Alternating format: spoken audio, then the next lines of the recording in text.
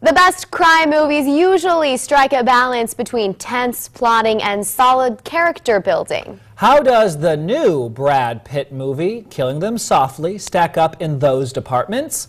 Here's our film critic, Melin. Killing Them Softly has a lot of talking and very little action. It's all the more complex and interesting because of it, but calling this movie a thriller at all is a bit of a stretch. It's an ensemble piece with Brad Pitt playing a hitman enforcer type who cleans up other people's messes. When a couple of scuzzy, heroin-addled dum-dums knock off a mob card game, Pitt hires another professional killer to help him take the losers out, and nothing goes as planned. Director Andrew Dominic indulges his curiosity with a lot of close-ups on nasty, sweaty men who've backed themselves into all kinds of tight corners.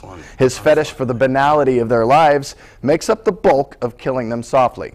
The dialogue is equally crude and revealing, while comparisons to the 2008 recession come off more heavy-handed as the movie progresses. But Killing Them Softly eventually finds its own rhythm and its own way of building dread, punctuated by a couple of amazing cinematic moments that won't soon be forgotten. It's an art house movie masquerading in its marketing as a thriller, but Killing Them Softly is really a bleakly funny allegory for the state of America. For Kansas First News, I'm Melin.